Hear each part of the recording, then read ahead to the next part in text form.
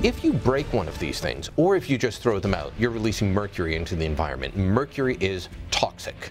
Mercury is very bad for you. We've been working generations to get mercury out of the industrial system, out of cars, out of different processes that we used to have. I mean, it can turn you mad. The Mad Hatter, that's a result of mercury. That was from yesterday's show. Welcome back to the arena. I'm Michael Corrin. The plot thickens, I suppose, or is it getting darker, or has someone turned the light off? Sorry, the puns about the government's light bulb lunacy are really difficult to avoid.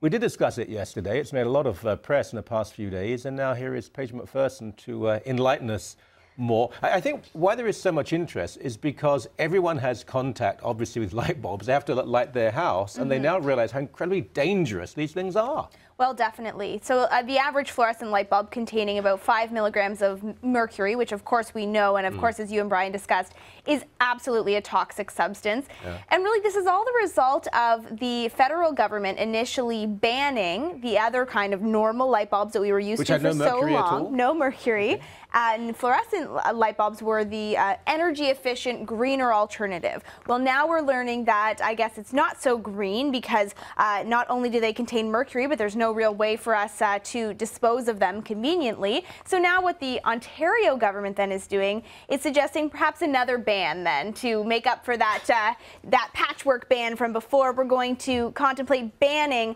fluorescent light bulbs from garbage dumps, where now we're learning that the mercury could very well be leaking into the groundwater. Not a good situation. And how do we do that? Well, that's the big question. I mean, when it comes to these garbage bans, you have to wonder just how intrusive the government is going to get. Are they going to make sure that there are bureaucrats hired to search through our garbage? We've learned now that it indeed takes a lot of bureaucrats to screw in a light bulb, but to actually inspect our garbage, who knows? Seriously though, a large garbage bin that's about, what, 3 or 4 feet high, 3.5 to 4 feet high, quite wide. No one is going to be able to go down to the bottom to make sure there's not a light bulb. People also accidentally will just throw things away. It is inevitable through malice, indifference, or accident that a lot of these light bulbs will go into communal garbage dumps. Well, that's true. And the reality is that people, you know, they don't have a lot of time on their hands nowadays. Yeah. People are working a lot. We don't have the time to worry about, you know, putting every specific thing in every specific container. Are we going to have a specific garbage container for every substance in our lives? But yet the government does provide the information, and I can tell you it's actually quite complicated how to actually effectively recycle these bulbs. I have it right here, Michael. It's 5 pages long. I've printed it directly from the Government of Canada website on how these bulbs are bad for you. Oh, there's pictures. Oh yeah, but it's mostly just about how it's actually quite toxic to have mercury bulbs in your home, and if it spills on your carpet, God forbid that your baby crawl around after. Look, even if you never break one of these things, which is possible, though unlikely, when you dispose of them, they are a problem. How long have they been around now? 2 years?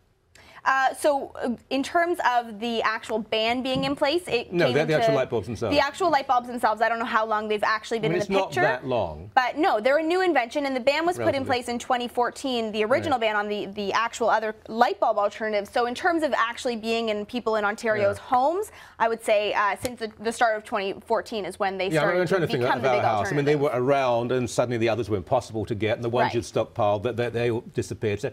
So now we've had a good year of people, millions of people, dumping these things in a way they thought was entirely legal and acceptable, and they're now in communal garbage dumps with all of that mercury. So even now, huge amounts of damage have been done. I don't believe in conspiracy theories. I mean, surely the people who came up with these thought it was for the best. Did they not realize, oh, there's some mercury here, they probably will be broken because they're made of glass? They must have known that. Yeah, well, that's precisely the problem. I mean, I do think that, well, first of all, the original federal government ban put in place in the name of being green, in the name of being environmentally friendly. Then we got to take into consideration, okay, there's mercury in them, but there was no convenient way put in place for Ontarians to get rid of these bulbs.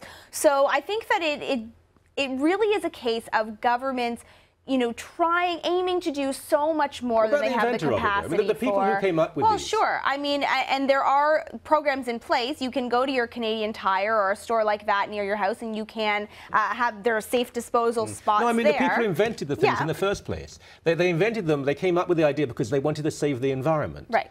They surely care that there was mercury inside these devices, and it has to go somewhere. Even if you store them safely, if you dispose safely, at some point that mercury has to be dealt with. Right, that's true. And so it does need to be dealt with like hazardous waste. And that's why, you know, you can take them to stores to recycle them or things like that. But people don't know this because not everybody has the time to read through this 5-page document that is accessed through the website of the government and learn that they can't just throw out a light bulb. And if one breaks in their home, oh my gosh, now we've got a toxic substance on our hands. In fact, if it explodes on your carpet or something, you basically have to get the carpet out of the house as fast as you can. And the next time you bring it back in and you vacuum it, you better have the room sealed off and the windows open. How do you rip up fitted carpet, for goodness well, that's sake? the question. I mean, it's quite complicated, and I do think that a lot of these policies that are put in place in the name of environmental friendliness are well, they're really inconvenient for humans. They often don't think of the human cost involved, but I do think that this really is a case of,